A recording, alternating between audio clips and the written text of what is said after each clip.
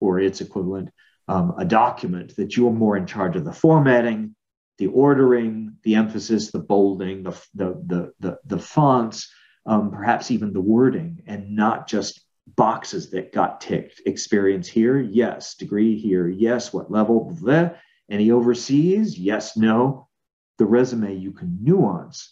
And so that's kind of where I'm headed with this question is, what if it's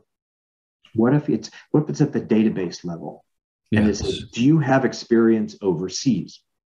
And you go, well, let me tick yes, because I think that's what they have in mind. In the actual interview, if it comes up, I'll say, I actually don't. It says here, if you can see on my resume, it doesn't, that wasn't a lie. I must have misticked the box or blame them on the database. But you used that in order to get some advantage over somebody else who was perhaps a little more careful answering the yes/no questions. I have a couple of thoughts on that.